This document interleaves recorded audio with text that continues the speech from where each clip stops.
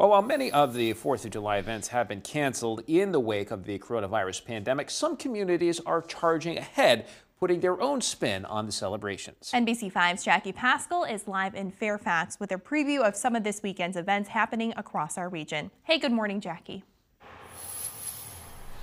Good morning, David and Alice. So people are just trying to make those celebrations happen for Independence Day weekend while keeping safety in mind. So here's what's going on around our region. So in Plattsburgh, the Clinton County Drive-In Theater is not only showing Independence Day, the movie, tonight and tomorrow, but on the night of 4th of July, the cavalry will be coming in riding on horseback through the aisles of cars. They'll be joined by members of the North Country Honor Flight to sing the national anthem. Gates open at 7:30 both nights for that event.